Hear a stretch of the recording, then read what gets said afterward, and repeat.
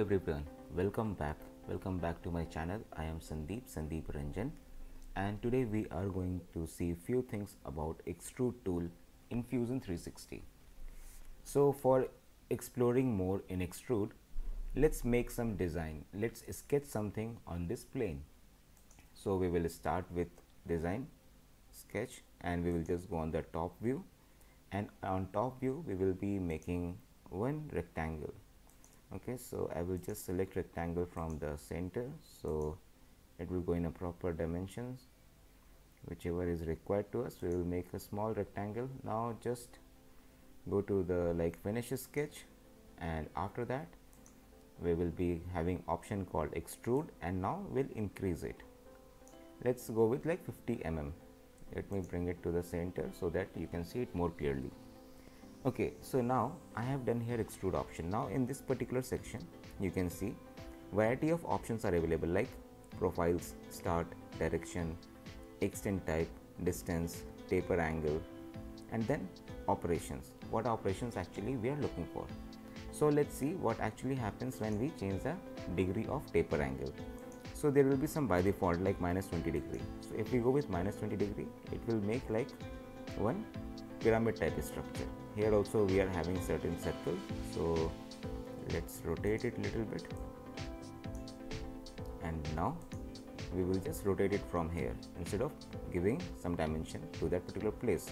So here we can see now this structure is completely looking like pyramid type structure from all the four sides, and we have created this only with the help of one rectangle.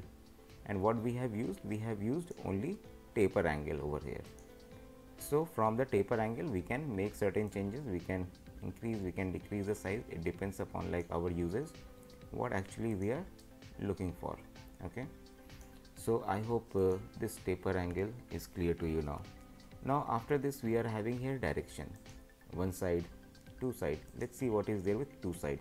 So two side will give you certain option where you can extrude the image from both the side. Now here also you can see one arrow button, just select and start dragging it. So now here we can see here side 1 and side 2. Now let's see what all changes we can do in the bottom section. So here also we are having taper angle.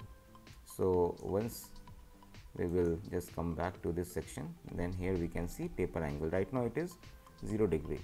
What if we change it from here? Then it also start giving the shape accordingly.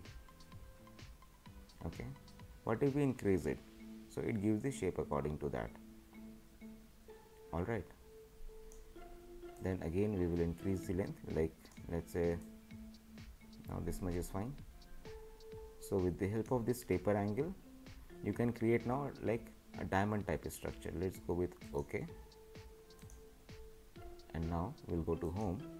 Now you can see here, if you make it in a more finer way, then somewhere it will look like pyramid or diamond type structure which you can create. Okay, so this was all about extrude and taper angle. I hope this is clear to you. So just go through this video, learn accordingly, and if you have any doubts or any questions, then definitely you can put in the comment section. Thank you so much. Have a good day. Stay home, stay safe.